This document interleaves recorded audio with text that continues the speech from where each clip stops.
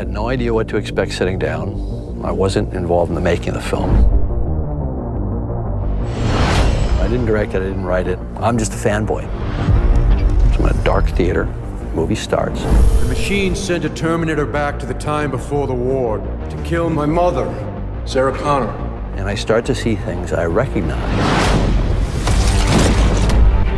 It's being very respectful of the first two films. Nice night for a walk, eh? Your clothes, give them to me, now. And then all of a sudden it just swerves. I've been waiting for you. And now I'm going on a journey. I feel like the franchise has been reinvigorated, like this is a renaissance.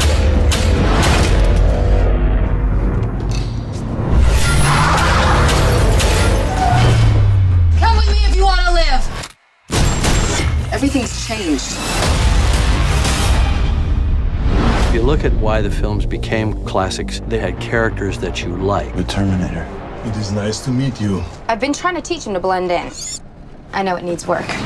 The new film, which in my mind I think of as the third film, we see Arnold take the character even farther. Everybody responds to Sarah Connor. Nice try. For women, I think she represents a kind of empowerment, and yet there's a vulnerability there, because that strength comes at a price. John. Hi, Mom. How can you be here? We went from, in the first film, the Terminator being the worst badass in history, to in the second film, him being almost a father figure. What are you doing? John! The idea of taking John Connor and flipping him to the bad guy. What have they done to my son? Survival was what you taught me. It's pretty cool, because you got to riff against expectation. It's all about the twists. I'm not machine, not man, I'm more. If you like the Terminator films, Run! I'll be back. you're gonna love this movie.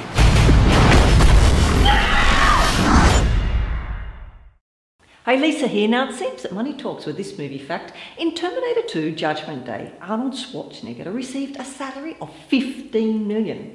The 700 word he spoke translates to $21,429,000 per word. But even more extreme is that if you make these calculations, the line "Hasta la vista, baby" cost $85,716. That's all I've got for you today. Subscribe to keep up to date.